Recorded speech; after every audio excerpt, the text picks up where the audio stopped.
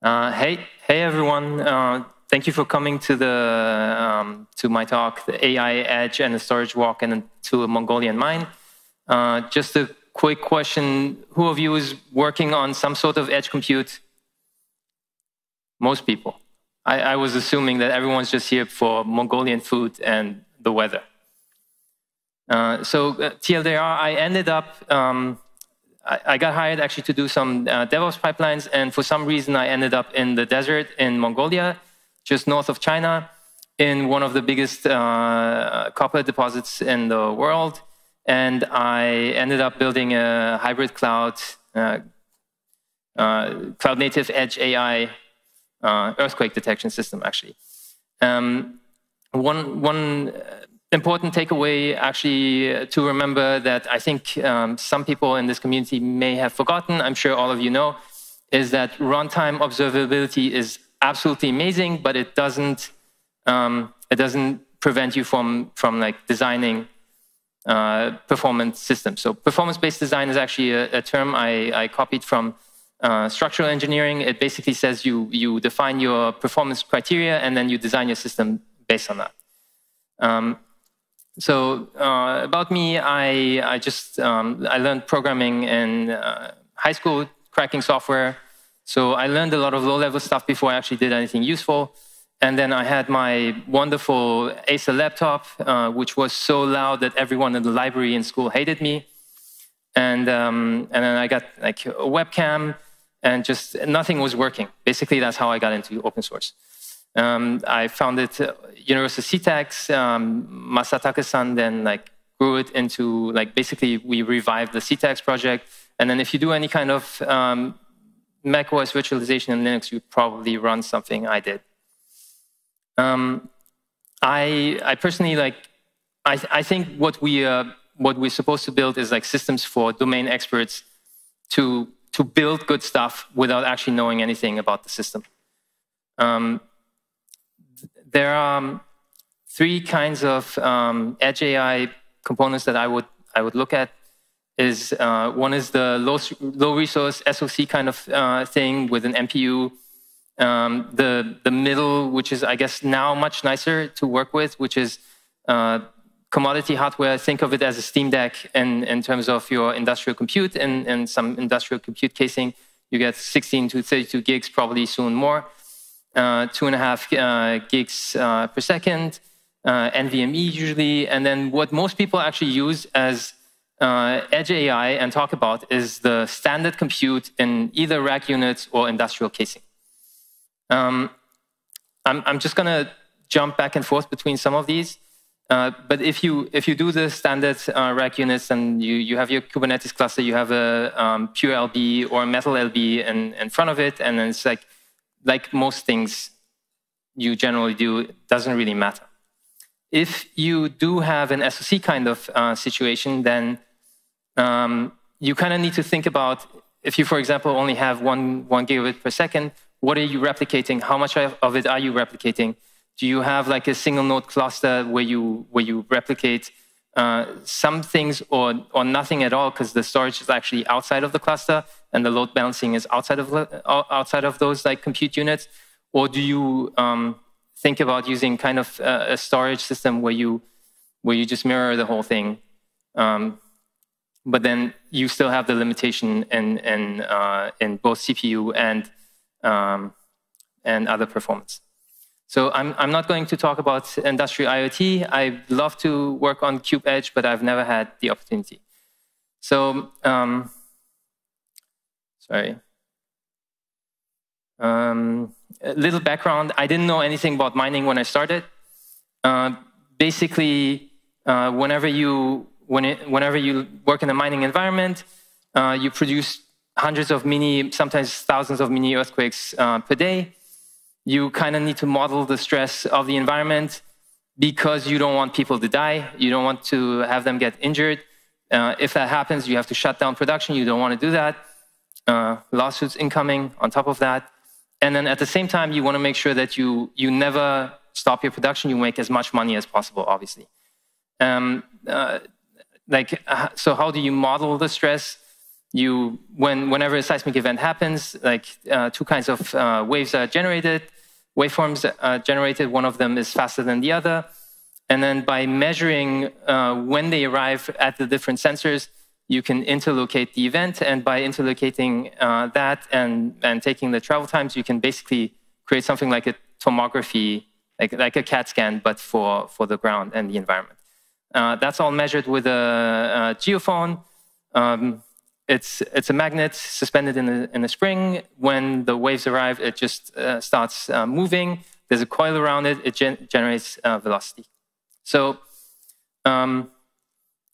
couple of problems. We generate about 1 megabit per second, a terabyte a day, but the entire facility's internet connectivity was just 100 megabits. So you can already see you can't send it to the cloud.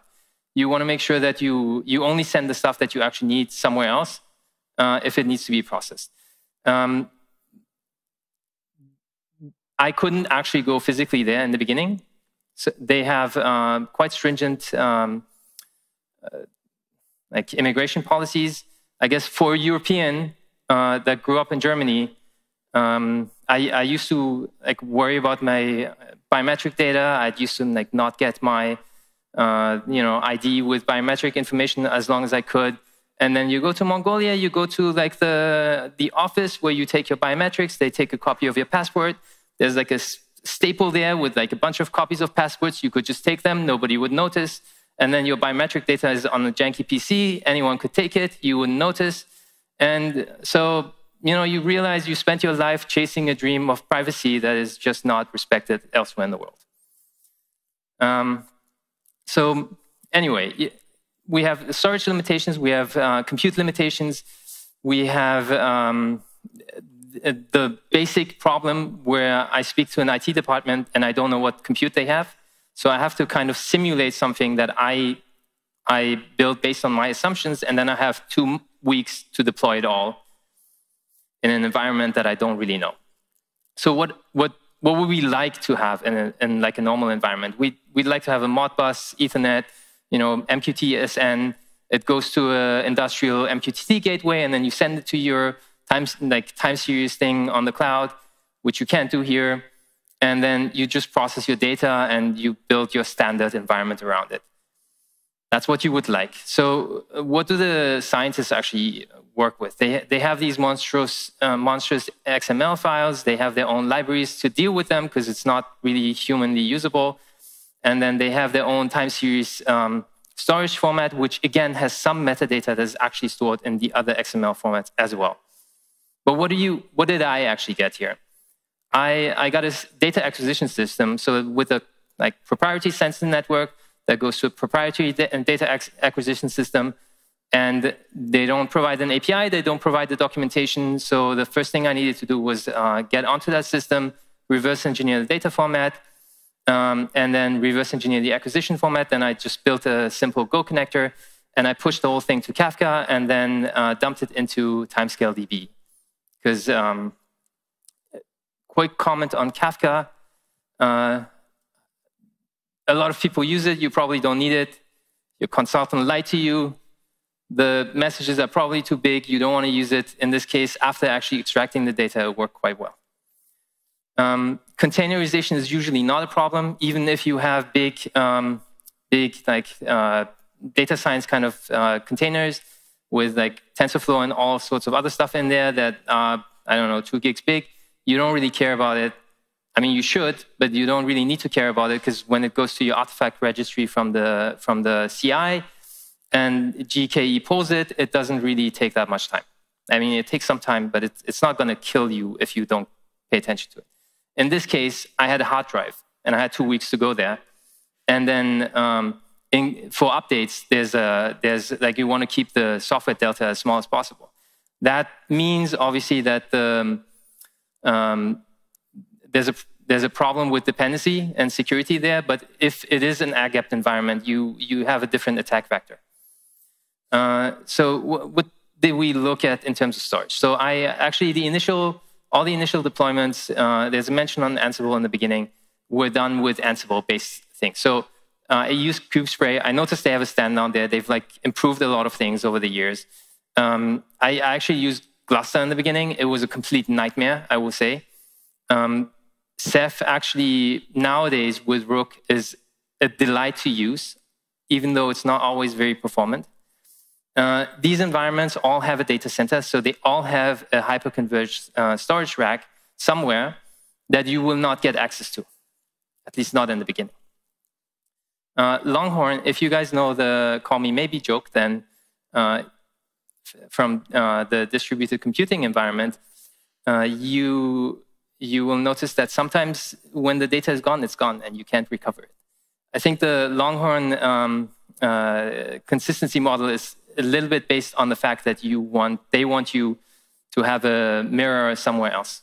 Like you basically mirror to another site, which isn't really feasible in this environment. Minio, most of the times you can forget about it. One file per object is a complete performance killer if you do anything that has anything to do with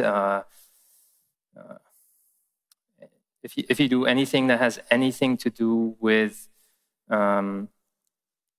small files, lots of small files, Minio is going to kill you. A lot of appliances, TrueNAS included, actually do use Minio for their S3 layer. Seaweed FS doesn't have that problem. I just mentioned it there. I will talk about it a little bit later. Okay.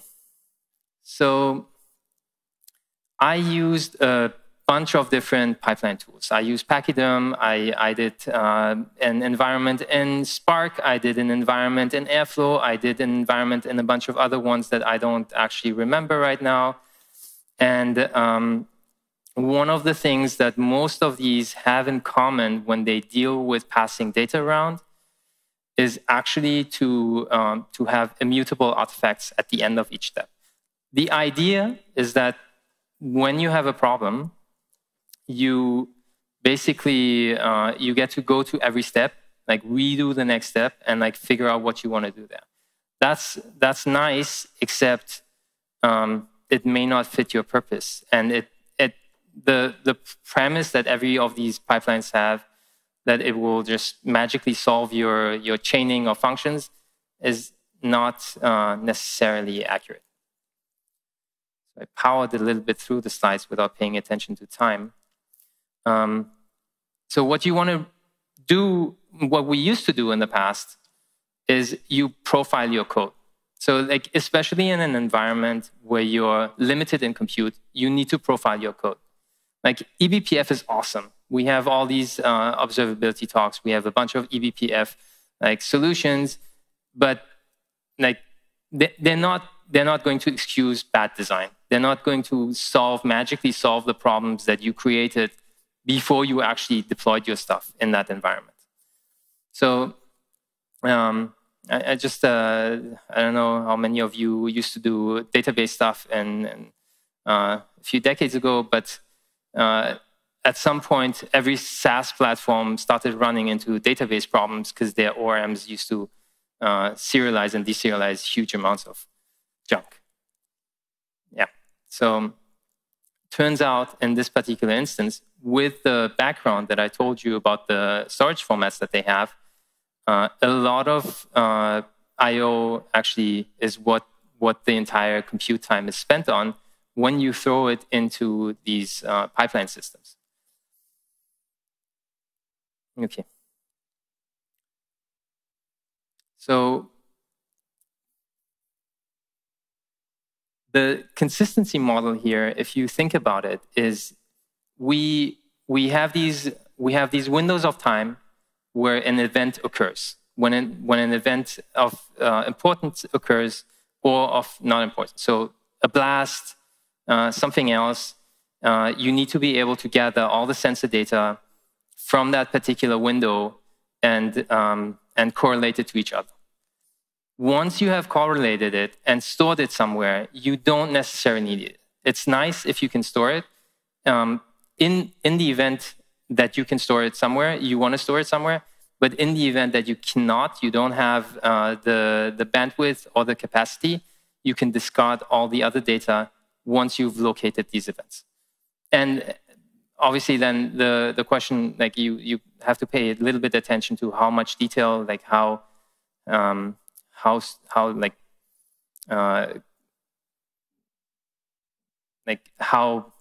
what is the word? Like how what your tolerance on that event is. Like obviously, if you have a lot of space, you can store events that are probably noise, but you might want to get something out of later. For the jobs, I decided in this case, actually, instead of like after I evaluated all of these things, to just go for a Redis queue. And I don't really care if the jobs, like if the Redis dies, which it doesn't generally, but if it dies, the job can be rescheduled. There's no real necessity there for consistency. And the same goes for the artifacts that are temporary in between. So if those disappear, we just regenerate them, because after improving the whole thing, the goal is to have a reproducible artifact from end to finish. And as long as it's reproducible and it computes in the reasonable amount of time, we can just rerun it. We don't care if like something happens in between. You need to make sure, obviously, that your timescale hypertable discards all data. You have to make sure that your Kafka discards all data, yeah, that's it. So quick recap. This is actually a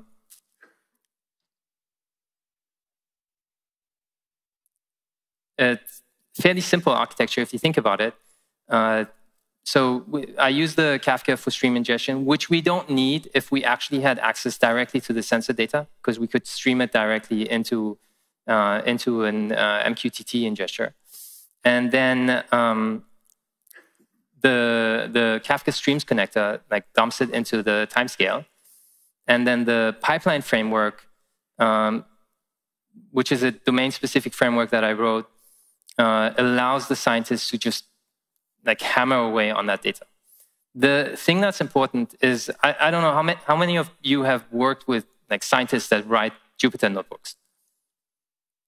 Yeah. Okay. So you know that when they write Jupyter notebooks, it's not necessarily something you can use. And if you don't force them into a structure, then you get a notebook where you're going to spend a lot of time trying to get this into some sort of production state. So what you want to do is actually build them a framework where they have their building blocks, all the building blocks that they want. And if they then use if they then use their Jupyter notebook to do whatever they want, you can still use that code afterwards, because it has a base structure. It's kind of the web framework of the scientists. A few things I really like, I have been trying to integrate and move into, but I have not finished yet, is I quite like both NATS and SeaweedFS. SeaweedFS has an important caveat that you need to consider, which is that when the amount of small files that you have grow, so as the amount of files that you have in that file system grows, the memory that it uses scales in relation to that. So you have to make sure that you kind of understand what the scope of your data is, how much data you're generating. In this particular instance, when we generate those travel times, there is a problem because it's a really old code base. I've been trying to migrate some of it to Rust. It's what scientists use, and it just generates a lot of small files. And but both of these projects, if you look at their GitHub issues, you will see that they understand distributed systems. They pay attention to it in their design. They were not audited, so there is a possibility that it will still but at least they're trying, and at least it's part of their architecture. NATS has something that Redis doesn't have, for example, which is auto reconnect logic. In any queuing solution that you have with Redis, that logic is usually in some sort of library. Here, it's part of the architecture. Jetstream is something I thought might be really nice for storing those artifacts, those temporary artifacts in between for the pipelines. And kubefs is actually a very interesting project from Oppo, which they actually specifically designed to address some of the issues they had with Ceph. And it, in part of their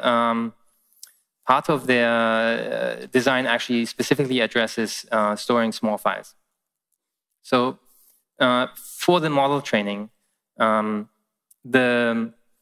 scientists need access to useful data. So there's like a couple of problems here. Enterprises don't want to share data, but they should. If they don't share it, then they're just wasting everyone's time. But when they do it, how do you share it well? So you don't really want to have an API where you're constantly pulling data. You don't want to share the entire blob storage with the scientists. You kind of want to have them access the streams as something transparent in their code. So TileDB is interesting, in my opinion, concept, which follows a little bit the design of InfluxDB 3 for the way they store data. The performance very much depends on how you structure the streams that you store, the time series streams. And it's basically an array store for designed actually for scientists. And then you can mirror a partial, like a part of that TileDB to the scientist's environment. Okay. So this, by the way, is lamb head. Head in Mongolia. It was delicious. I guess the lesson you can take here is that in Mongolia, they respect the animals, they feed them well, they raise them well, and then they use every part of it. And I guess what I'm trying to say is, like, treat your Kubernetes well, and then it will be a treat to you. Okay, so a quick recap. So, like, every pipeline system you look at will tell you this is the one that solves all your problems. And it might if it's actually addressing your problem. So you kind of need to know what problem you're trying to solve. The messaging bus is the same thing. So I took the example of Kafka. This has been iterated over and over. Like, you kind of need to know what kind of packages you send. You need to know, like, what you want to send, how big it is, how much of it goes through, and then that's when you choose whatever solution you take. In such an environment, especially if you want to design it for the SOC kind of size, then you actually really need to think about how many replicas you have, how much data replication you have. It affects your bandwidth available. It affects your CPU time. It affects your memory. Like, all of these things are part of it. If you do take runtime observability and you add it on top of it, it's going to affect your memory. It's going to affect your memory. It's going to affect your CPU. Like, I tested a bunch of pipelines, a bunch of Kubernetes distributions. Some of them were not exactly a delight. Some storage solutions are not something you should use. And I will tell most people should not start with a cloud-native storage solution. Unless you have to, unless you know exactly what you're doing, don't use it. Like, buy TrueNAS. It costs about as much as like a cloud-native solution architect, and you have it for a while, and then you can build your actual like software-defined storage if you need to. Again, cloud IOPS. I didn't really mention it here. It's a bit related to the fact that I simulated everything on the cloud, and then turns out those IOPS numbers you see on Azure website don't really apply until you do other things, or you provision a lot of data, and then suddenly it gets very expensive. So these are all things to consider. But I guess the summary is I basically got hired to just containerize some code, some scientific code, and ended up saving some lives in the Mongolian mine. Yeah, so I I'd love to work more on this. I'd love to talk about these things. If someone has any suggestions, if anyone has like ideas on how to do things better and how to like turn this into something more, like come talk to me. I actually have pineapple cake from Taiwan that I brought with me. So there's the coffee break in a moment. If you want some pineapple cake and talk, you can find me.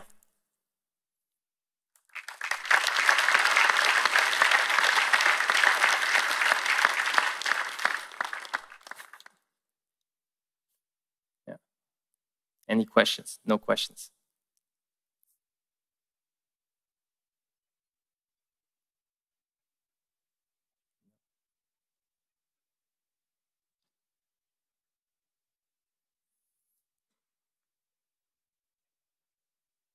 No. Well, the food was great. The desert is actually not as cold as you think it is. Thanks, everyone. Hey, Reza, just one yes, go ahead. One question.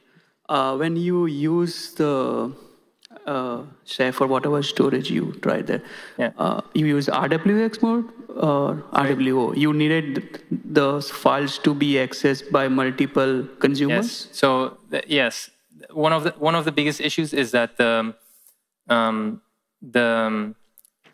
I mentioned the small files a lot. I didn't actually mention why. So those travel time tables you need to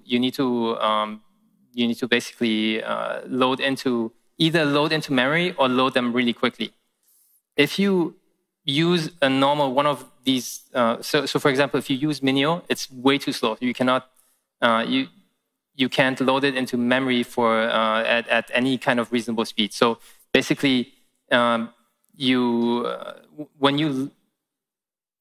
if you cannot read it into memory fast enough, you cannot actually scale your functions. So you have to make sure that they're running constantly.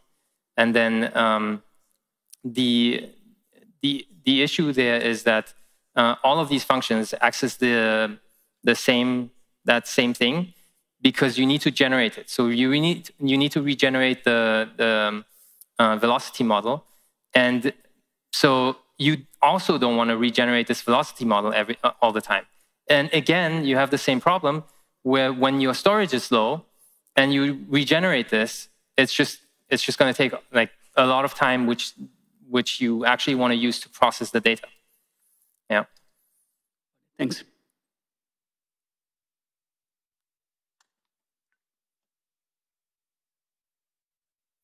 Okay.